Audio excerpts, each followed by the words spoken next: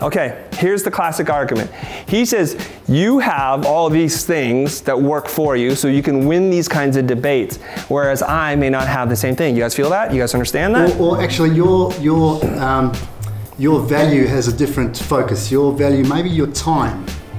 Whereas someone who's just starting out, the value is the dollar itself.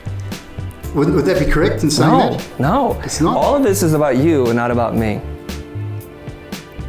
You understand the pricing thing about emotion and selling prestige and mitigating fear. It's got nothing to do with me. That's why my talk was called Zen and the Art of Being Nothing and Everything. In the relationship, I am nothing. I'm just a mirror to you. That's also very empowering because I can be nothing, of no means, of no acclaim, with no background, and I can still be about you. That's the most empowering idea I can share with you. I don't have to have graduated from a prestigious school. I don't need to have a portfolio because I'm just good with you. You think about this for a second.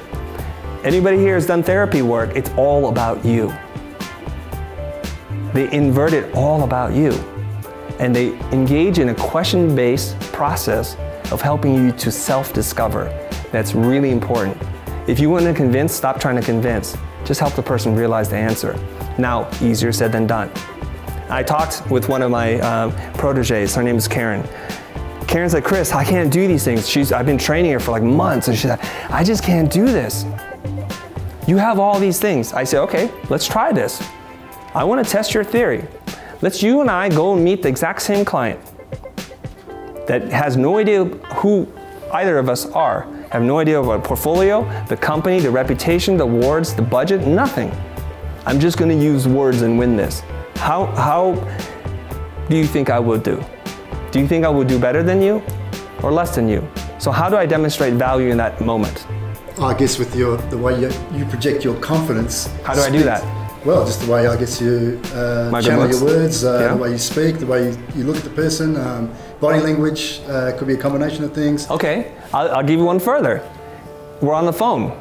I got none of that now. Voice. I hate my voice. We're starting to feel the same way. I'll make sure 100% by the end of the day. You see what I'm saying? Yeah. It's like there are all these props, these crutches that we put in front of us to say why we can't do something, why we can't achieve something.